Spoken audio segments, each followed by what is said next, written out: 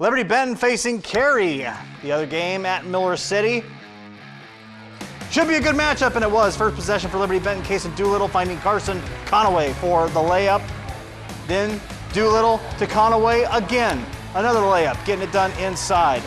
Then on the fast break, coming up here, Conaway leading it, gets the layup around the defense, scoring the first 6 points for Liberty-Benton. Then Cam Garlock with the steal, tracks it down, finishes. Liberty-Benton with an 8-0 lead. Now more Eagles, Lincoln Garlock taking it all the way for the tough shot off balance with the right hand.